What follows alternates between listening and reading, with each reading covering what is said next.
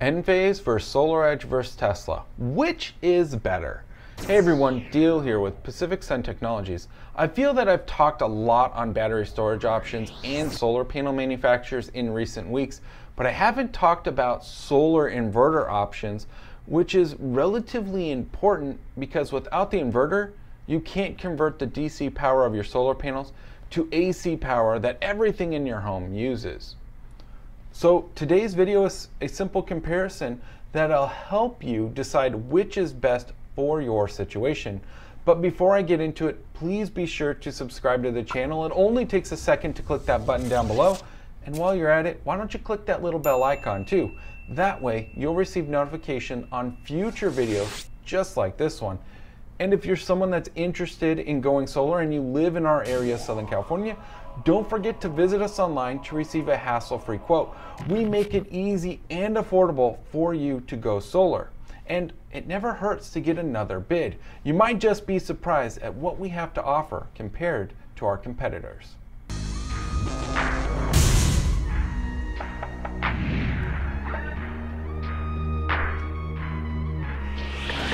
All right, let's talk solar inverters. I've done several videos over the years on micro-inverters, optimized inverters, SolarEdge, and old school string inverters. Heck, I recently just did a video on the Tesla inverter, which, spoiler, it's a string inverter with no panel optimization like SolarEdge.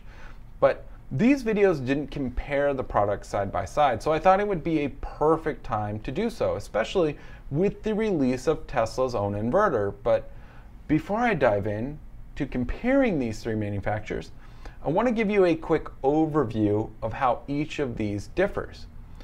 Starting with Enphase, because they're a very, very popular option among solar installers and homeowners, and they're our preferred option as well. Enphase microinverters are basically shrunken down central inverters and are designed for one panel to be connected to one microinverter. This allows each solar panel to act independently of one another and features a plenty full of perks that I'll be going over soon. Moving on to SolarEdge, which is just as popular of an option as Enphase, but they are both very different in their approaches. See, SolarEdge systems are considered optimized systems because they use a special device called an optimizer that's attached to every panel. And these optimizers are then strung together and then go to the central inverter where that's the location the energy is converted. The optimizer allows for each panel to act independently of one another, much like microinverters, but remember they have one key difference, and they are not converting the energy up on the roof at the solar panel, but instead they are just regulating the voltage and sending this energy to the central inverter to do all that. And last but not least, Tesla solar inverter. This is a relatively new product, and I'm only able to go off of the information available through Tesla's website and a handful of conversations with people in the industry. If you're someone that recently got a Tesla inverter and you have a copy of your spec sheets, please send us an email of it. I would love to take a look at it. I would love to learn more about this product. The Tesla inverter is not a microinverter, that's a given. And it's, from what I understand, not an optimized inverter, but rather just a old school string inverter. Now, string inverters are relatively simple. You string your solar panels together, you connect them one by one, and then you connect them to one of the inputs in the inverter. I mean, that's it. There's no optimizers, there's nothing in between the panels and the inverter. I'm very familiar with this technology because it's one of the oldest in the industry.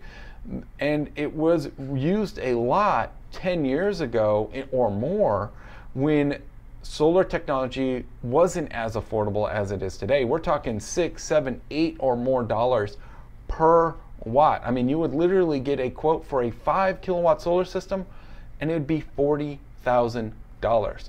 So solar has definitely come down a lot in the last 10 years. But there is a reason the solar industry as a whole shifted away from this technology, and you'll see why in the side-by-side comparison I'm about to go over. Now, I had to really think hard on the categories to create So it'd be as fair of a comparison as I could make it. I really wanted to make it clear of the advantages and the disadvantages of each of these technologies. So here are the categories I came up with: efficiency, optimization, monitoring, and the warranty. Starting with efficiency, because what you may not realize is that whenever you convert energy, be it DC to AC or AC to DC, you're losing energy in the conversion. You want the efficiency of an inverter to be as high as it possibly can, but you'll never have 100% efficiency. The technology just isn't there, and theoretically, I don't even think it's achievable. You're always going to lose energy. But Enphase microinverters offer a 97.5% peak efficiency rating and a CEC weighted efficiency rating of 97%. SolarEdge inverters offer a 99.2% peak efficiency and CEC weighted efficiency of 99%. But since SolarEdge uses optimizers, because that was just the inverter, we have to take those into account as well. So you actually have to add them together and then divide them to get your average. So the SolarEdge optimizers have a maximum efficiency rating of 99.5% and a CEC weighted efficiency of 98.8%. If you add these together and then divide them in half, you end up with a peak efficiency rating of 99.35% and a CEC weighted efficiency rating of 98.9%. Tesla has only published a single efficiency rating. It's 97.5%. And I'm not sure if this is this peak efficiency rating or the CEC weighted efficiency rating. I'm guessing it's the peak. Moving on to optimization. Now, optimization can mean a couple different things when you're talking about solar. We're going to focus on the two most important forms of optimization: system optimization and shade optimization. System optimization refers to the entire system's ability to turn on sooner, like at sunrise, and turn off later at sunset. This has to do with the system's startup voltage and operating voltage range. Since each panel acts independently, the microinverter has a lower voltage window, which allows them to turn on earlier and shut off later. Shade optimization is rather straightforward, as it has to do with shading of the solar panels. Again, each panel acts independently, which ensures if a panel or two or three or heck, half of your system is shaded, it would not affect the performance of the other panels that are not experiencing any shade. This means you're always producing the most power possible at all times. SolarEdge handles both of these in a very similar fashion to Enphase, but there are some drawbacks to their voltage window, as the central inverter does require a bit more voltage from the entire system to turn on. This will likely be a difference of maybe 30 minutes per day in system production. It could be a little more in the winters, but more than likely it averages out to about 30-minute difference. Tesla, on the other hand, has neither of these because it's a string inverter without really any form of optimization. Without complete spec sheets, I don't know the voltage window, but I would assume it's relative to that of a traditional string inverter without optimization, which means the system has a high voltage starting window to turn on and to stay operational, which means you're missing out on potential solar production. I would have to estimate somewhere between an hour to an hour and a half every day. It could be more, but you're probably in that range. As for the shade optimization, this system does offer string optimization, which isn't the same, but it's better than nothing. So let me explain what string optimization is. Now, we're referring to the solar panels connected together when we're talking about strings. So you could have 4, 8, 10, 12 solar panels connected together, and that would be considered a string. Now, each string acts independently of one another when they're connected to their own input on the inverter. So say you had a string of 6 panels, and then you had another string of 10 panels. And one of the panels in, say, string 10 experience some shade. Well, all those panels that are connected together in that string 10 are going to be affected. They're all going to lose performance. But the string of 6 panels will not be affected by that string of 10 because they're their own string. So while you do have some shade optimization here, it's not the ideal type of optimization to have. Now, this kind of leads me into the monitoring of the systems because optimization really does tie into monitoring. Enphase and SolarEdge both offer consumers and the installers full access to these systems, which includes module level monitoring. The importance of module level monitoring is the ability to track each panel's performance and ensures they're all working. Enphase does have a leg up on SolarEdge for their monitoring with the microinverter technology because it's one microinverter or one panel. So if either of those stops working, it doesn't affect the rest of the system. It's just that one micro and that one panel. Now, this is partially true for SolarEdge when you're looking at it from the optimizer and the solar panel aspect, but the same can't be said at the inverter level because if that goes down, the entire system goes down. As for Tesla string inverter, the monitoring is what you've probably grown accustomed to from Tesla. It's very simple. You see your total energy production, and that's pretty much it. You're not going to really get any more data out of the solar system from Tesla's app. Tesla does say the system using their inverter has string level monitoring, but I'm not sure if the consumer gets access to that or it's just something for a Tesla service tech. Either way, Tesla is way behind technologically speaking because you would have no idea if a panel is working right or isn't working, or if you're experiencing excessive shading on any portion of your system because you don't have any of that type of data. And if the central inverter goes down, the Tesla inverter goes down, well, just like SolarEdge, the entire system goes down. We're nearing the end of this video, so just bear with me. And this last topic is a very important one.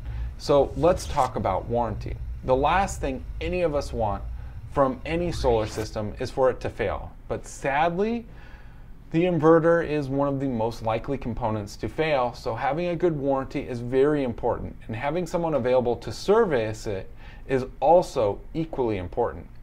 Enphase microinverters offer the best warranty in the industry with a standard 25 years. They also have a very, very robust certified installer network, so you'll always have someone to service your system, whether or not your original installer is still in business. SolarEdge optimized inverters have 2 warranties because we're dealing with 2 different components. The optimizer comes with a standard 25-year warranty, while the inverter comes with a 12-year warranty, but that can be upgraded to 25 years for peace of mind. Tesla's string inverter, well, it appears to only come with a standard 12.5-year warranty. It doesn't look like Tesla is offering an extension of this warranty, and I couldn't really find anything that stated they plan to. After comparing these key metrics, I feel Enphase is still the safest and best option. Sure, you're losing a little bit of power with this efficiency rating, but I feel it's making it up because the system can turn on earlier in the day than SolarEdge or Tesla's solar inverter, and it stays on later in the evenings than those 2 options as well. Not to mention, Enphase has a pretty kick-ass monitoring portal compared to SolarEdge and Tesla. Just check out my previous video, and let's not forget about warranty. I mean, 25 years is a very long time for a component to have a warranty for. I mean, anything you buy a computer, you buy a car, you buy anything. I don't know anything that comes with a 25-year warranty, and Enphase, just that's standard. That's what their microinverters have come with for the last, I want to say, like 10 or 11 years. And to be honest with you, we've probably only replaced maybe 50 units, probably less than that, over the last 10 years. And we've done thousands of solar installations. So that's incredible. I don't think you should dismiss SolarEdge at all, because they are still a great alternative depending on your situation. I know I didn't go into too great of details about where SolarEdge might have an advantage, and I'll be doing a video on the new SolarEdge Energy Hub with Prisma technology. So if you are really interested in SolarEdge and their technology, be sure to subscribe to the channel to learn more about their new inverters, because they're really innovating and thinking about how their inverters can do more for consumers than just convert solar energy. They basically are making units that you can have a hot water heater connected directly to them. They're smart home integrated. There's a lot of little things that they're doing to make their inverter more consumer friendly. It's not just a box. It can do more in the future. As for Tesla, well, I really don't know what to think. To me, it feels like Tesla is using their consumers' view of them as an innovative company against them to sell an inferior solar product, because people don't know the difference realistically. That's the point of this video, is to help you understand the difference between these styles of components. You have microinverters, optimized inverters, and string inverters. But it probably doesn't have anything to do with that as much as it has to do with Tesla just trying to be the cheapest equipment manufacturer or provider in the industry for solar. And I think it's cool Tesla made an inverter. I'm just really shocked that they have these brilliant minds at their company, and the best thing they could come out with was an outdated string inverter. That just shocks me. Well, that's it for this week's video. Thanks for watching. If you're someone that's interested in going solar and you live in our area, Southern California, then visit us online to receive a hassle-free quote. We make it so easy and affordable to switch to renewable energy, you'll regret not doing it sooner. Plus, we offer some of the best technology to our customers. Thanks again for watching. Until next time.